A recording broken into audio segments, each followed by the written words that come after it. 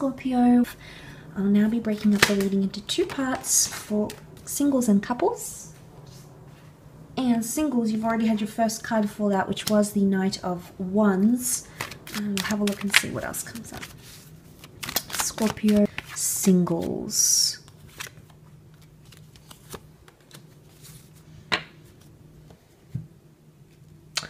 Okay, there's something or someone you're maybe unsure about here, Scorpio. Page of Swords, you're looking back to the Judgment card. You might be wondering if you made the right decision or right choice about a relationship or about a person. And for some reason you're revisiting that and you keep thinking about it. I often associate regret or remorse with the Page of Swords. So some of you might be having increased regrets or uncertainty about a connection that you once had. Now, there might be someone that reaches out. Angels often associated with messages. And I feel with the Death card representing the past, it might be the past coming back in. But for some reason, you're uncertain about if you are single and there is someone resurfacing. There is an element of excitement here with the Knight of Wands. And there's a very strong attraction, I think, that could exist between you and this person. And you're wondering if you judged them right maybe the first time. Maybe you felt like you were too harsh on them. Maybe you felt like you weren't harsh enough or you weren't selective enough. But you're second guessing or sort of wondering about if you made the right decision. So that's swelling up around you here. I don't think you'll let this other person know. I don't think it's something you're going to share. These thoughts, I don't think you're going to share this with the person. You may speak to friends or family about it, but not necessarily them, I don't think. You're not necessarily going to be communicating that to this person here. So this is what makes me think. This is what makes me think there's something about revisiting the past somehow. Revisiting the past. Justice and Judgment card are together. It could be around, there could be a separation here. So some of you that have separated or may legally be separated, like a divorce, for example, that might be coming up for you, Scorpio. But both the Page and the Knight of Wands look to the Judgment card and we see open body language. But I feel like they all have something to add. The Page has his sword, the Knight has his wand, and I do feel like there is a situation where you might be overly judgmental here. Now, it could be reversed. It could be someone who may be feeling like they've judged you too quickly, and you may hear from this person again. Or the angel could communicate that someone may express, okay, I feel judged, or I felt like that was too harsh. And I think they're coming from a very honest place, Scorpio. Vice versa, you could be communicating that to someone. And I think you are coming from an honest place because it may not necessarily sit well with you and you may feel like the opportunity has arisen to make things right again. I don't know if this is even like an apology because it's almost like the angel Gabriel with the trumpet and we see this open body language here. Someone could be a little bit stubborn when apologizing or accepting apologies as well. You may come to notice that. And if that's the case, Scorpio, for example, if you're going to apologize to someone for doing something, it could indicate that the way they react to the apology isn't necessarily what you wanted. Vice versa, someone might come forward and say, okay, I judged too much, or, you know, I judged you too quickly, I made assumptions too quickly, but I don't know, Scorpio, you're coming reversed, so you're coming up reversed. I think you're going to be hard to please, or you're not going to be overly convinced with their reasoning, with their judgment, with the words that they're coming up. The Page of Swords is a figure that lacks confidence. The Knight of Wands is quite impulsive and doesn't think things through either very well. So I don't know if it's something that you sort of need to sit with. The 4 being a number of concreteness, solidarity, stubbornness, yes, but a time where we sort of need to sit with our thoughts or sit with whatever that's coming up here, Scorpio. So I think it very, very much can be connected to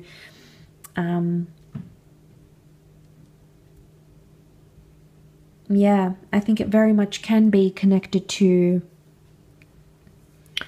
the thought process, either your thought process or the thought process of someone significant around you. Could be an earth sign as well, but stubbornness comes to mind with the 4. You could be connecting with someone, okay? You could be even connecting with multiple people. It may be a parent, but there's something about them that you're a little bit unsure about, Scorpio. You may need to give it time and not jump into things too quickly, or maybe not judge too quickly. May need to give it time and really test your patience with this person. Maybe that's what's needed here between the both of you. Let's move on and have a look at couples, though, and see what comes up. Scorpio couples.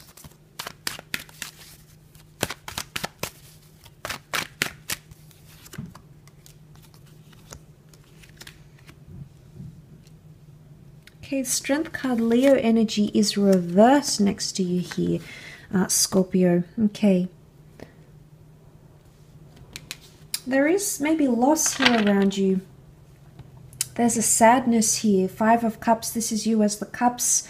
But then you have the 9. So I'm wondering, very, very different energies, Scorpio, when it comes to couples in relationships. Now, the 9 is higher than the 5. So I'm wondering if you're going to lose something and then gain it back. I don't know if this is taking time apart from someone. The Death card can be endings. Although it is reversed here, so some of you might be ending a connection, but it's almost going to give you what you want somehow. This is a wish or a dream coming true, something that you had envisioned for yourself, and 9 being the number of endings and moving on to the next cycle. Now, maybe it's not a breakup altogether, but there is a sadness here. Potentially a situation that doesn't go how you want it to. We do see 3 cups, so I don't know if this is someone involved in the connection somehow that may lead to the ending of a connection or a relationship for some of you. It also might be second chances, second or third chances coming up for some of you.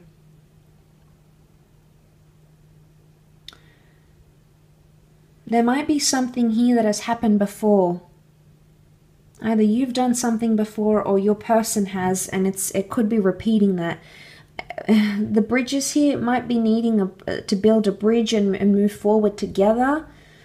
But you might not necessarily be feeling like you're in a position of strength in your relationship right now. You might not feel as if things are in the strongest. For example, you may not be feeling like you're as in love with your person. You may not be feeling like they please you enough. You may not be feeling like they're taking control and initiative.